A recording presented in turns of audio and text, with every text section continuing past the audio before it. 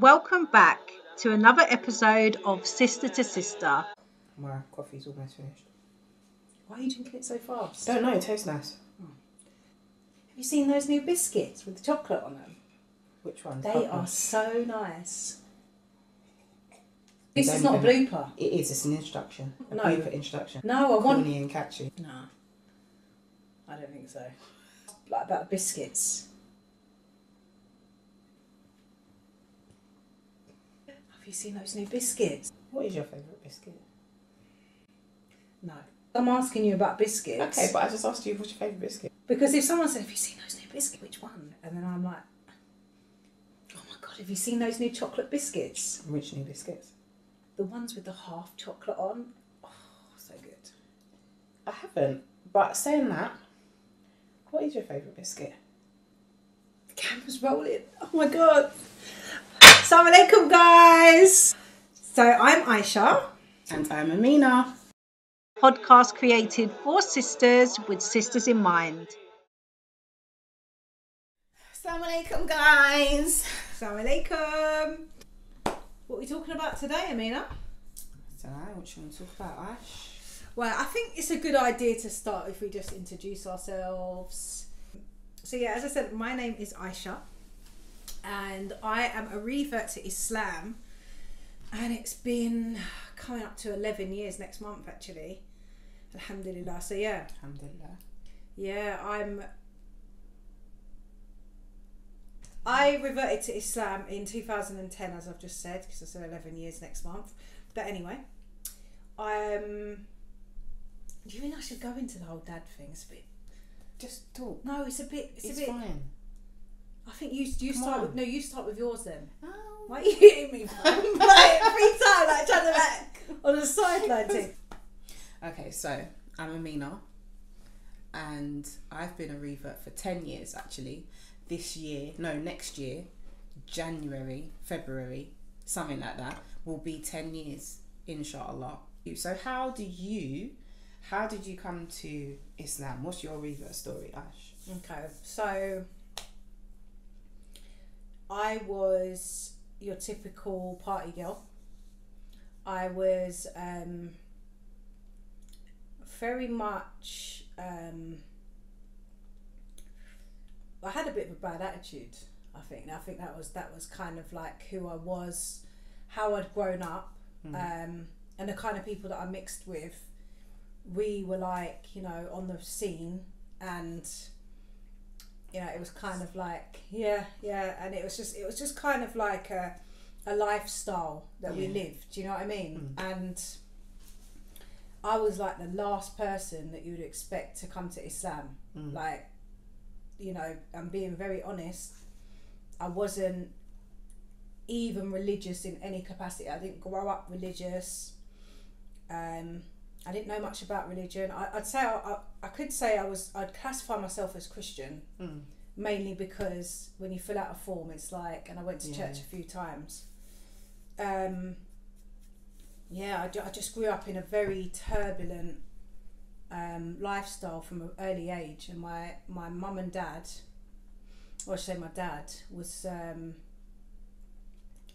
he had some mental health issues, so it just meant that I'd have to keep moving around from place to place to basically get away from him because of his mental health. And I can remember at the time I wasn't actually in contact with him, and I had started... Somehow I came across some people that were like still part of a certain lifestyle, but they didn't do certain things. They didn't drink, they didn't party, but they were still part of that lifestyle that I'm talking about.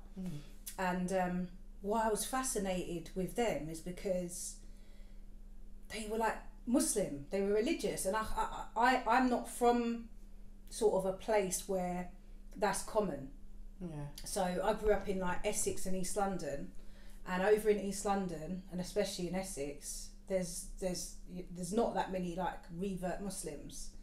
So over in South London, it's quite common for people. There's so more reverts in the South than the East. Exactly. So coming across someone who's from that lifestyle, but like has all this knowledge about Islam, well, knows about, the religion. So I was fascinated. So I started inquiring, and as I said, with my dad, he, I wasn't in contact with him. And one day I got a phone call, and someone said, you need to go to your dad's house. Do you know what I mean? You need to contact your dad. And I was like, why? And it was like, you need to contact your dad. You need to go down there. You need to go down to his place. So I remember going down to his flat, and outside there was like police tape outside. So at that time, obviously I thought he was dead. Do you know what I mean? Because you see the white and blue tape. That's the sign that somebody's been, But alhamdulillah, he wasn't dead. But he had been stabbed like repeatedly. Someone had gone into his flat, and because when someone's got mental health, they're not just they're kind of like, they will fight you, and and he got into this altercation, and the guy just kept trying to like pacify him, and they kept stabbing him, stabbed him a couple of times in the arms, the leg, and one of the times it like punctured his heart. Do you know what I mean? So obviously they was like, he's gone to hospital and everything, and subhanAllah, it was so deep, because obviously he wasn't in contact, and the relationship was very on and off due to the fact of his mental health. But at the end of the day, when it's your flesh and blood, your parents, it's just the connections there. So I was in like a lot of turmoil. I went to the hospital, and he seemed okay, and then they said, oh no, he's okay. They'd like bandaged him up and everything, but he'd have to stay in the hospital. So I was like, okay, cool. And then at 12 o'clock there's like a different doctor that comes on, and that doctor had said, hold on a minute, he's got stab wounds in his chest near his heart. Why have you not checked his heart? Do you know what I mean? And then when they checked, his heart had been punctured. Wow. Yeah. So he would have internally bled to death at that point. That's what had happened. So I had to operate on him and like patch up his heart and everything. It's a bit emotional, but alhamdulillah, because obviously he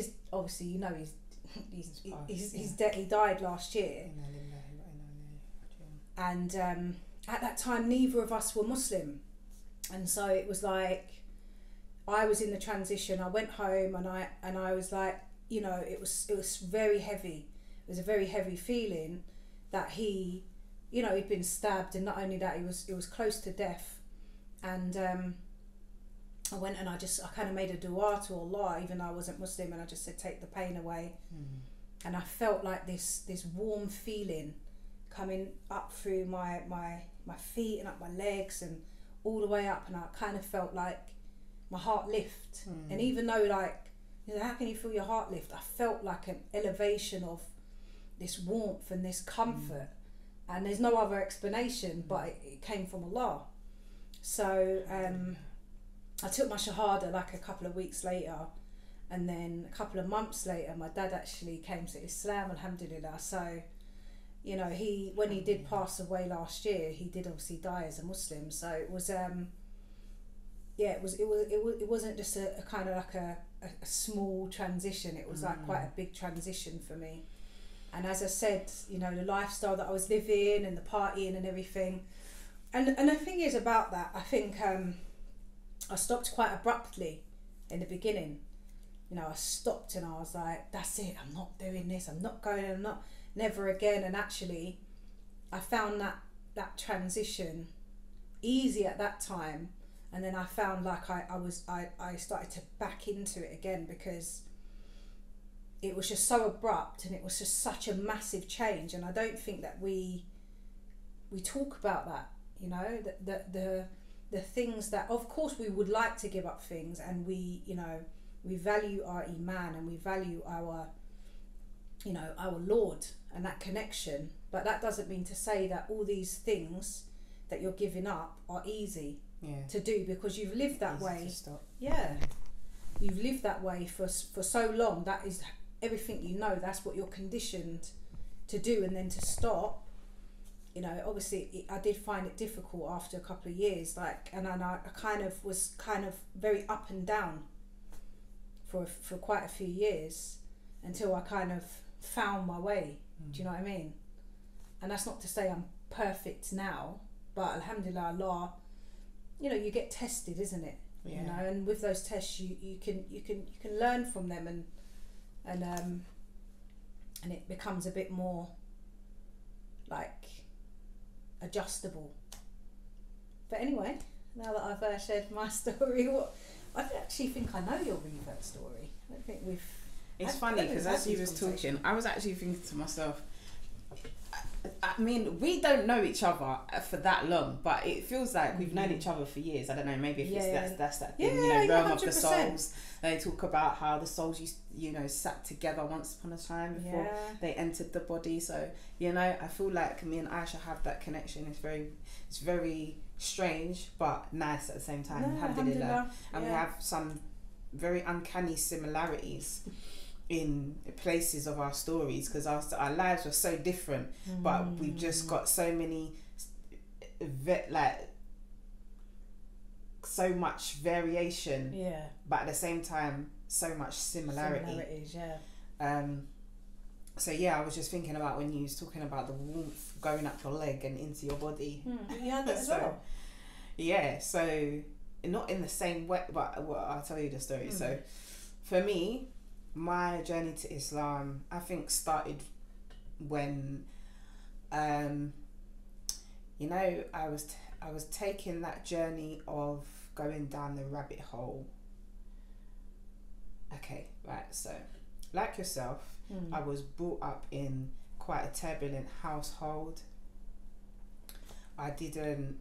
We were Christian. I was christened as a child, as a baby, but my parents, they weren't really churchgoers. My nan, she was the churchgoer. So like all through my childhood, early childhood, you know, I'd stay at my nan's on the weekend. My nan would take us to church. I was a God-fearing child. I believed in God from early. So I always had that God consciousness about me. So like yourself, you know, I was, you know, I had, you know, my friends, we was on the scene, but not maybe in the same way. Little private joke there.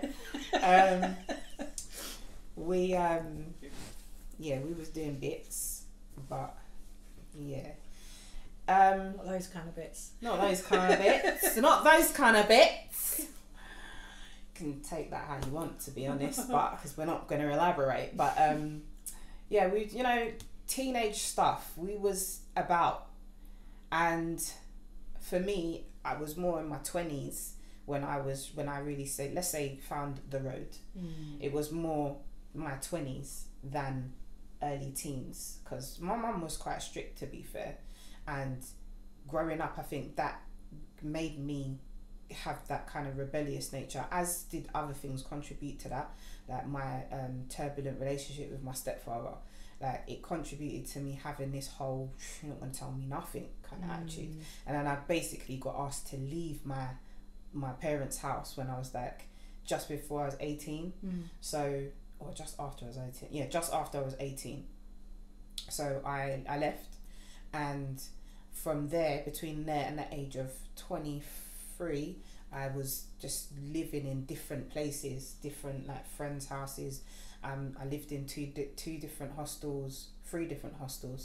I had my own flat twice and lost it. Like, you know, like I had just different things, but in between that was the stage where I was, you know, like I said, found road. But anyway, later on, had my son, and I think at that point I was living with my children's father, and there was a lot of stuff going on. But for me, I needed, you know, like within myself, I started to look for what's really the truth.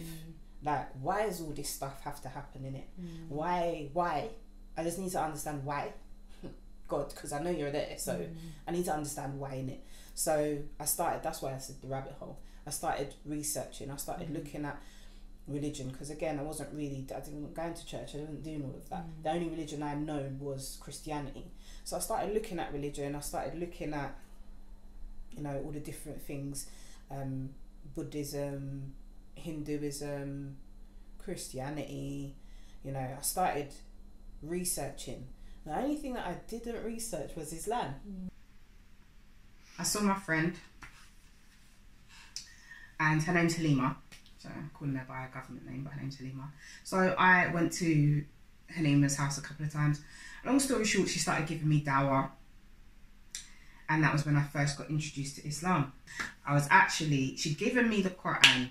She gave me the Quran, she gave me this little Quran. And she said to me, right, when you read this, you need to have a bath and blah, blah, blah. Obviously, she probably wanted to tell me to make wudu, but she couldn't, you know, take me through all those steps. So she said to me, have a bath, and then, you know, when you're in your room, just read it, open up and read it.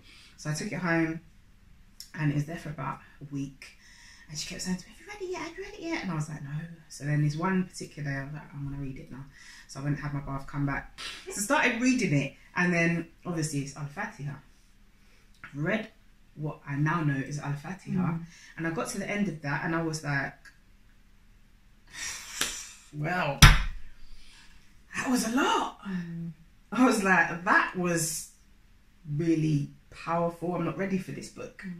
I literally read those verses and felt the magnitude of it, and just was like, I'm not ready for this thing right here, and I put it down. So then, I think it must have been a couple of days later, had a dream, and in the dream I'm lying on my bed, I'm lying on my back, looking at the ceiling in the darkness, and in the dream this ball of light emerges from the ceiling. It's like a white, obviously it's dark, so you know in the dark your eyes adjust to the darkness in it, so it was like a bluish kind of white orb, and this orb is just floating down. I'm watching this thing float down, I'm like, what is that? It floated all the way down and floated and touched my body and then burst into my body, so the light spread down to my toes and all the way up to my head top. And I just remember in the dream having this overwhelming feeling, like a sense of peace, a sense of calm that I've never felt before in my life. And I remember when I woke up in the morning, I'm a dreamer, so I always used to be recalling my dreams, like call up my best friend at the time, be like, oh my gosh, I had this dream, yeah. Anyway, this morning when I woke up now, I'd said to myself, I had a dream last night, and I know it was like a movie as always, but I can't remember none of it. The only part I can remember is that, what I just told you, as vivid and as clear as day, but I couldn't remember nothing else. Can I just interrupt? Go on. You know, when obviously we're learning about what type of people we are, like the kinesthetic, the visual, and the what was the other one? The audible. The all was it? Like how your senses. It's so like amazing that Allah kind of guided us through our senses. Because for me, being a kinesthetic person, being somebody of feeling, to have that feeling enter my body, because I was in tears. My dad, you know, could have died, and you know, my tears were just I just stopped crying when I felt that warmth. And for you, it was like the actual visual representation. Well, it's the same, because remember, I'm kinesthetic and visual. But more visual though, more isn't visual, it? Because remember, you're in a dream and you're seeing it in your dream. That was what tipped the balance for me. I had but I didn't know at that time yet. When I had the dream, it was like, oh, I just had a dream. And then Didn't connect the dots. I didn't. Me not knowing, you plan, but Allah is the best of planners. Because then the same week, Friday, I'm at her house to go and do hair, and that was when she put on Khalid Yasin. She put on the Purpose of Life. So she's like, yes, sis, watch this. So I watched the whole thing, and wallahi, by the end of the first one, I was just like, this is deep, man. You know, like I'm really thinking now. I'm really pondering, and then the dream comes back to me, and I'm like, this is a madness. Like, I can't. So then we start having a conversation. She's like, you know, so what did you think of it? So we start having a dawah conversation now. She's giving me dawah, and I'm asking her questions. she'd give me the answers, and then I fired a question at her and she couldn't answer it. So her husband had been in the bedroom getting ready for Jummah this whole time. Obviously I haven't seen him because I've just gone into the front room and he's in the bedroom. So he's literally come to the hallway, but he hasn't come in the front room. And then he's answering my question from the hallway. 2 hours later, he's still talking to me from the hallway, giving me dawah. And then, you know, like he man missed Jummah and everything. And stood in the hallway and was just talking, giving me dawah, answering the questions.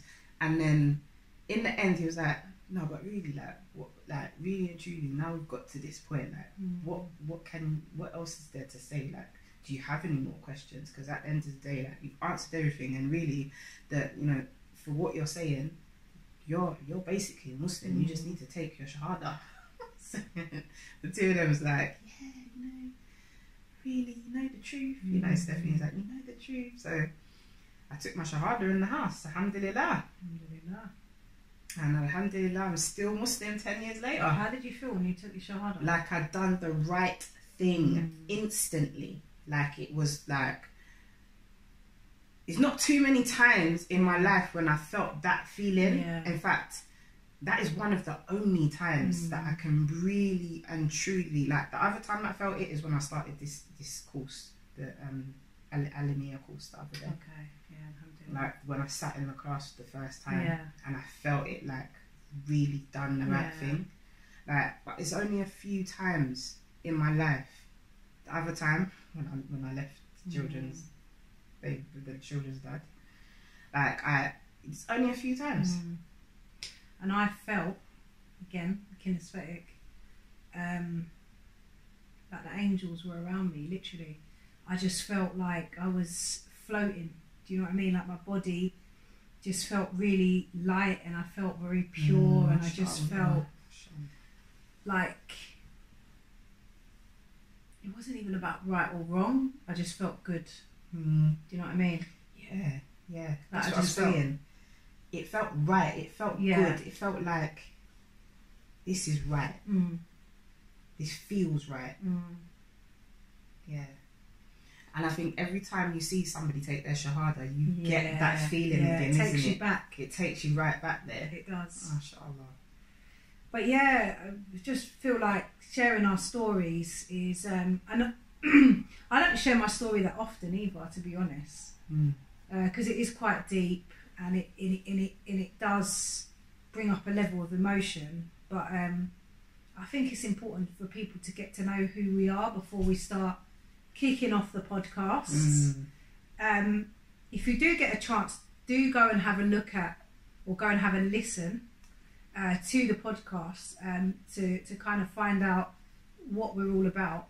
Because generally we're just about having open and honest conversations, and it's a platform for sisters that we've created so that sisters can have a voice and speak about, you know, relevant subjects, experiences, and things that they're passionate about. So speaking to you guys directly